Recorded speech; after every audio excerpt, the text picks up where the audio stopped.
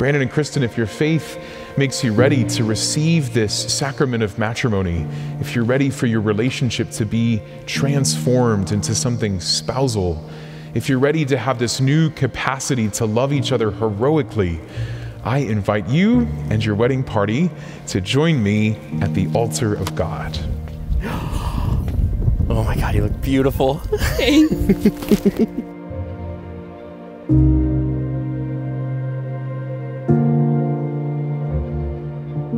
Brandon and Kristin, the church shares your joy and warmly welcomes you, together with your families and friends, as today, in the presence of God our Father, you establish between yourselves a lifelong partnership. May the Lord hear you on this, your joyful day. May He send you help from heaven and protect you. May He grant you your heart's desire and fulfill every one of your prayers.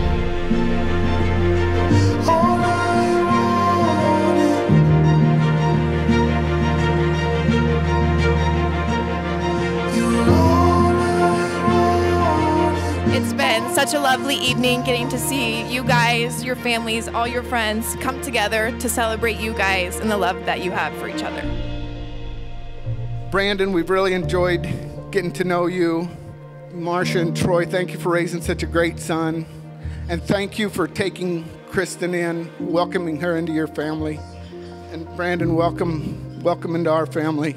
I think what Brandon loves doing with our family most is playing pitch. I think we taught him how to play pitch. And he's not the worst pitch player in the world, but he better hope the worst doesn't die or he's right there. Kristin has always been a queen and had high standards, rightfully so. This is a girl who once told a literal frog and put him in his place by telling him, and I quote, "I will not be treated like on-the-shelf deli meat, I'm a filet."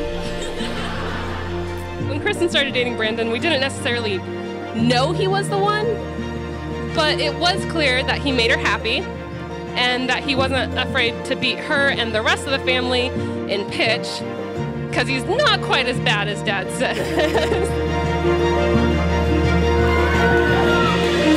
Enter Brandon, a literal king who treats her like the Japanese A5 Wagyu that she is.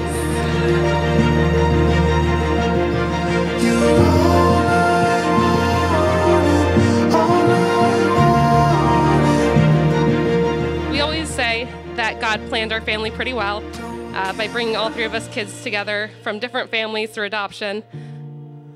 And we are very glad that now He has brought Brandon into it as well. And he seems to be a pretty good addition so far.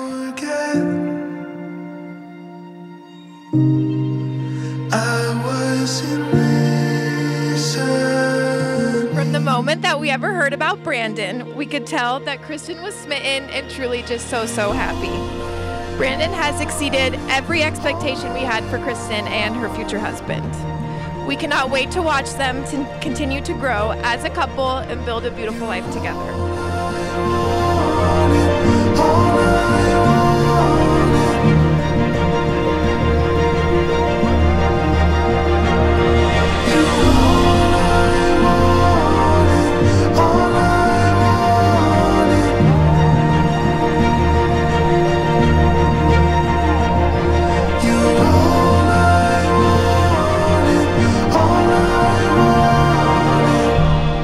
Say congratulations. You guys, you look beautiful. I'm just so happy for you. We're proud of what you've accomplished so far in life. I love you. You look beautiful. Thanks. Thank you. When you get in those tough spots, which you may have, turn to each other and turn to God. And you guys will do well.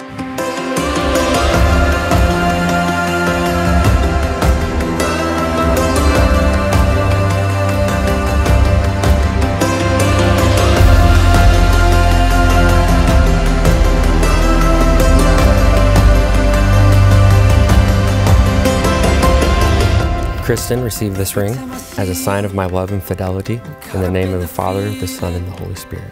Brandon, receive this ring as a sign of my love and fidelity in the name of the Father, and the Son, and the Holy Spirit. It's my privilege to introduce to you for the first time, Mr. and Mrs. Soes.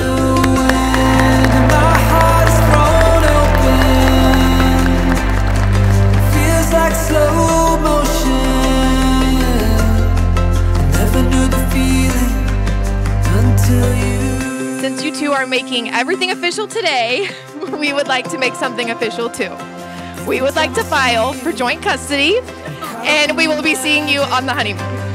When I fall to pieces, you pull me back together, and when we are together, my feet don't touch the ground. When my world is black and white, months and months went by, and Kristin was around more and more. Brandon was over hanging out at our house one day, and he was making plans to take Kristin to a Valentine's Day dinner date. And he asked some of us for some advice on what to do. And as you can tell, it went well, and the rest speaks for itself. We're all here tonight to celebrate these two.